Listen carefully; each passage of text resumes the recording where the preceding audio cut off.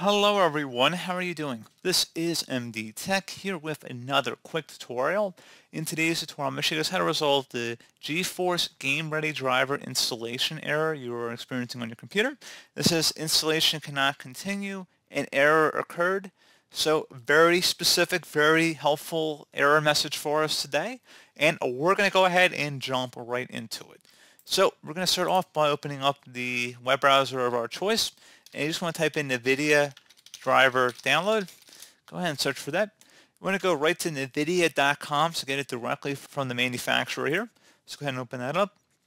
So for product type, click inside the drop down, select GeForce. Product series, click on the drop down. Now this is going to pertain to your particular computer hardware, so just take note of that, and then you're going to input it into this list here. And then product, again, it's going to be specific for your particular graphics card and operating system. Go ahead and select the correct one, whether it's Windows 10 or Windows 11. For some reason, they don't show Windows 8. I always found that was interesting. Download type, you want to make sure you select the Game Ready driver, and then select the correct language from the list here. So pretty straightforward. And then you want to go ahead and select search.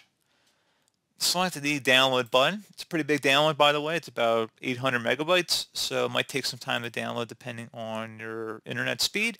I have very fast internet, so it shouldn't take us more than 10 or 15 seconds to download this file, which is pretty good. In your case, it may take 10 or 15 minutes, so just give it a moment here, and then once it's done downloading, you go ahead and actually open up the file to run it. And if you receive a user account control prompt, make sure verify publisher, it says Nvidia Corporation, and select yes, close out of here.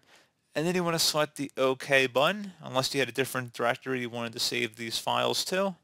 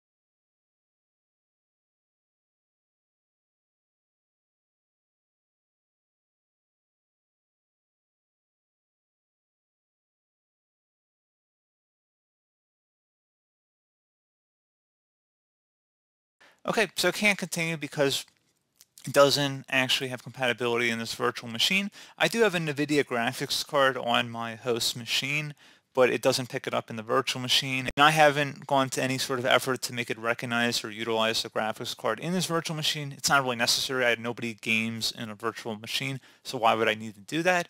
But anyway, in this case, you just would continue on with the installation process. It's pretty self-explanatory from here.